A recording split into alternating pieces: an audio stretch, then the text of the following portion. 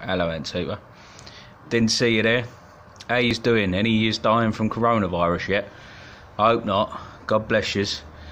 Right, I wanted to talk to you about that fucking coronavirus because I see the silly videos of people panic buying bog rolls and shit.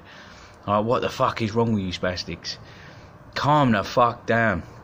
Ain't gonna be that fucking bad. How's a fucking bog roll gonna save you anyway? Toilet roll is a fucking lie. It's a fraud. It's a fucking charlatan. Seriously, wiping your arse just with toilet roll doesn't clean it, right? Say you fucking fell over and fell in shit and got shit all over your hand, all over your trousers, all over your face, or you woke up in the morning, someone had shat on your head.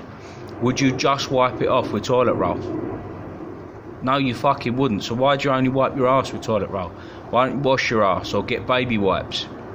I carry baby wipes with me every day and keep a fucking clean tushy.